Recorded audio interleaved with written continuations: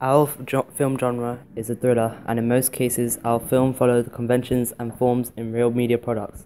These conventions are things like background music to build tension, close ups to make the audience feel uncomfortable, or to show emotion on the character's face, or having low key lighting to show mystery or darkness in a character.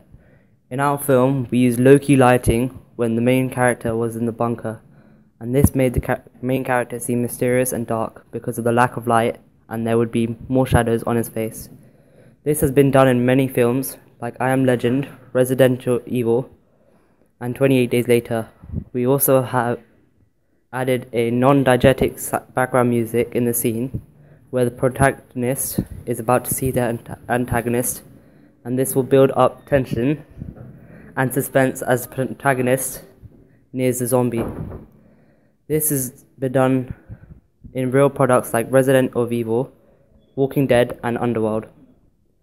There is also violence or the inferred use of violence when the main character has a gun, which most thriller films involve, like The Purge, I Am Legend, World War Z.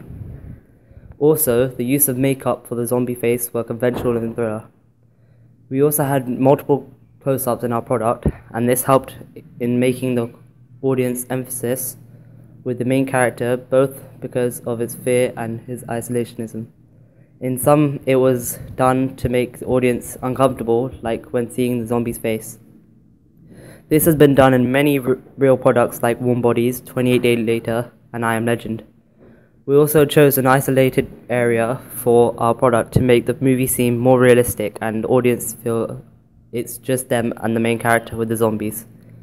This has been done with multiple real movies like I Am Legend, 20 and 28 Days Later.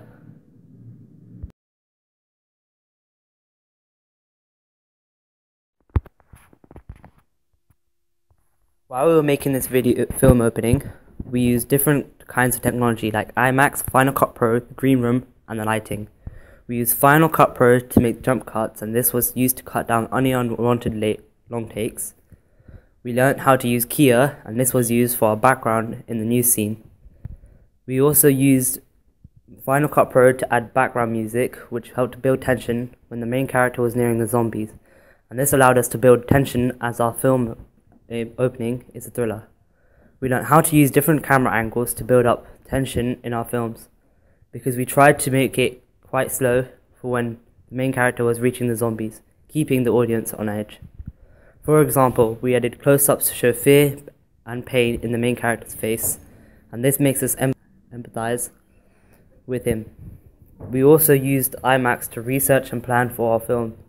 And during this, we also learned how to use Weebly, and this is where we put our research for our film opening.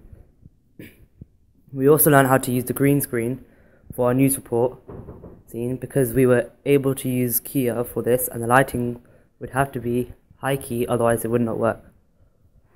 For the lighting, we chose to have some low key lighting and shadows on our main character when he was in the bunker. We did this because we wanted to make the scene look more realistic and make it feel as though the audience is actually there with him in the scene. In one of the scenes, we had to record again because the lighting was too dark. So we learnt that we have to find a way to brighten it up, but not too much. We used our phones to film the movie and a tripod. However, there are times when we used handheld. This was when the main character was running to the zombies. This was done to make the footage seem like a first person. The phone we used for this was a Samsung Galaxy S5 and an iPhone 7. For our preliminary, we used a flip camera and a tripod to record the scenes, because we needed to make sure the scenes are still and the camera isn't trembling while shooting.